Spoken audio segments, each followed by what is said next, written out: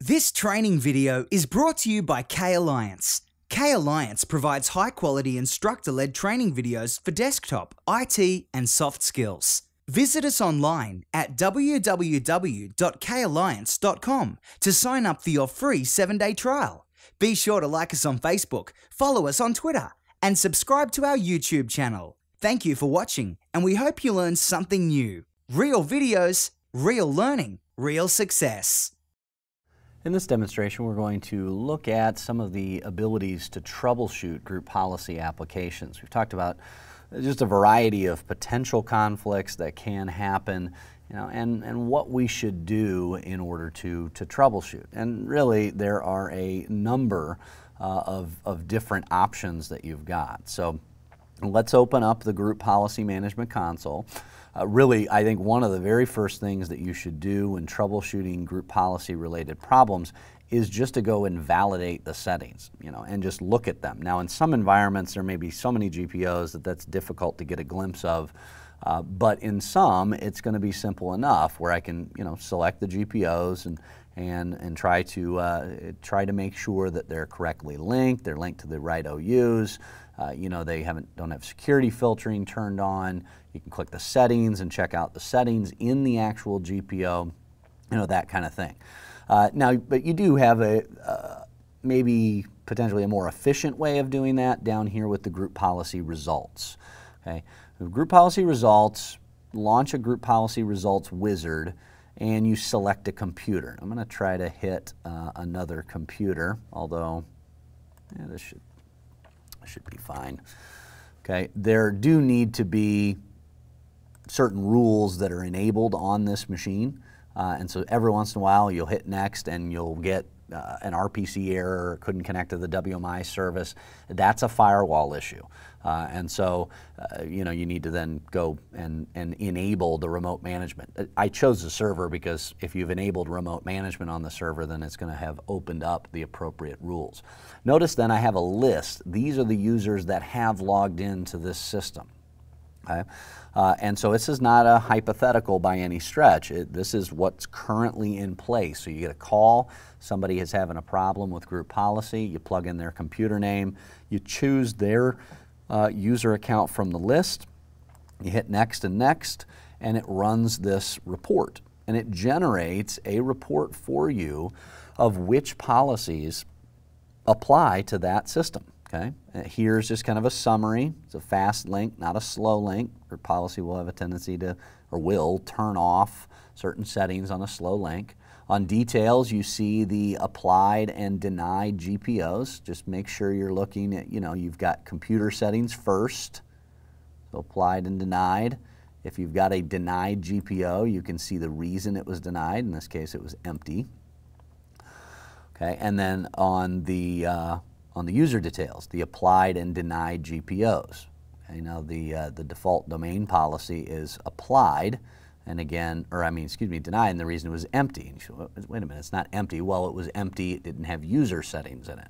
Okay, so for server number 3, which is just sitting in a server container, in the computer's container, these policies are applied. This is the effective settings. Now, the other way I can do that is just go in the command prompt or PowerShell and type GP result. GP result /V will show me verbose information, basically shows me the same information. Now, that kind of went on and on and on, but it's showing me same kind of stuff. Applied GPOs, denied GPOs, security group membership, and it actually gets in and actually shows me the settings. Another way of doing that is GP result /H, and then a report. Okay, so we'll just go see report.html, and that creates a file. That'll create a file here on my C drive, and I can just go open it up. Now, the difference in the two, very, very little. I mean, this is basically the exact same report you got in the GPMC. Not only does it show you the policy that wins, or the setting, but it shows you where it comes from, which policy. This is invaluable for troubleshooting conflicting settings, inheritance, enforcement issues, those kinds of things. So primary difference between GP result and the GPMC is This one requires a group policy management snap-in, which you're only really going to have on the domain controllers or administrative workstations by default. If you're at a user's desk, then you really want to use that GP result. Okay? If you think you've fixed the problem, then we have GP update with the force parameter. That'll force policy refreshes. You also have PowerShell command invoke GP update. You have the ability in here in the snap-in if you need to force a group policy update. Okay, now what that'll do, and this is actually not going to do anything because I have no computer objects. So it looks for computer objects and then tries to force a policy update on all those computer objects. Get a little status and whatnot. Here, let's see a better example of that. By opening up users and computers, and I'm going to move a couple of these servers to the servers container. Okay. So we'll move them to the servers container, then we'll create and do this IT admin GPO to the servers container. Again, just kind of an example purpose, but then we can right click and we can say we want to do a group policy update. So now it shows 4 computers. Are you sure you want to update it? Yes. And then it goes through the process of attempting to get them to force the updates. Okay? So it succeeded here. These are waiting. Well, it's actually failed. I think a couple of those servers are turned off. In fact, they might all 3 be turned off. Okay, but that's we see a status, and so we get success and failure. So you can do that remotely. You can do GP update locally to force it. You use GP results or the results wizard to test out what's currently in place, and you can use the modeling wizard to do a hypothetical. Okay, this is a simulation. This is what you can do initially when you've created a GPO and you haven't actually linked it to a container that has any accounts in it yet. So pick a domain controller that you want to do your simulation on, and then you say, okay, well, let's just simulate. What if a user in the IT department logs on to one of the servers, for instance. And another thing that you might do is you might just create a test OU. And any policies that you create, you link to that test OU, and then I can generate a report on what would happen if those policies were in place. Now, the vast majority of the time, you can probably just skip to the final page of the wizard. It's going to ask you all kinds of other things. Slow network connections. Are you using loopback processing, which is this kind of strange setting which will enforce computer settings over users? It's for special use computers. Are they going to be in a particular site? Security group membership. If none of this stuff actually is in the policies, okay, like those options, if you didn't do any security filtering, then you don't need to simulate different group membership because everything applies. So we have that for users, we have it for computers, we have WMI filters for users and for computers. But again, in many cases, I haven't added any of these filters, so therefore I don't need to simulate for them. All right, we hit next, next. And then when we're done here, the result is identical to the group policy result. But what's the difference? Well, the difference is this is a hypothetical. This is not actually in place. This is just a what if. Now I chose a couple OUs that were already there, but especially if you choose a test OU, there's nobody in that OU. These policies don't actually affect anybody right now.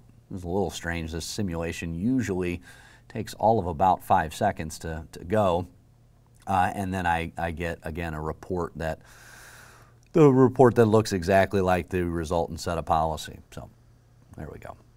Now it's finished. There's my report. We get the information here. I get potential alerts here. So the default domain policy is enforced. The IT admin GPO has computer config disabled. Okay, we get the applied and denied GPOs, we'd get the reasons, and we'd get the individual settings, and where they were actually coming from. So you get all that same information, but in a hypothetical type of scenario, so that can be very useful. Final thing we want to take a look at are the event logs.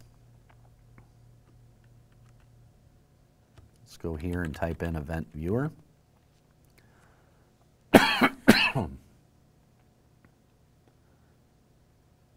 Okay, now we'll open up Event Viewer. Most of your stuff is going to be in the Windows system log with the group policy source. You can go and look there. Okay, so there's one. You know, basically just says it was processed successfully. You got new settings from 2 GPOs detected and applied there. But you also have a location here under Microsoft Windows, the Applications and Services log. There's going to be a group policy section, and this will show operational and administrative types of events, a little bit more detailed information. You can configure additional trace logging, and then there's a GPO trace utility that you can use. That would be for more extreme troubleshooting.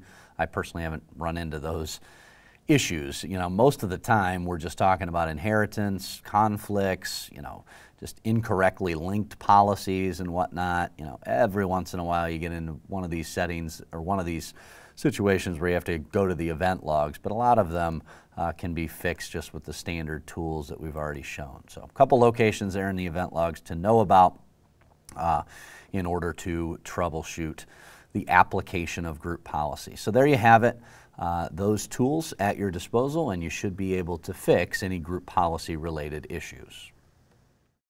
We hope you enjoyed this preview video. Please click on the like button below if you did, and subscribe to our YouTube channel. Be sure to visit us at www.kalliance.com to sign up for your free 7-day trial today. You could learn a lot in a week.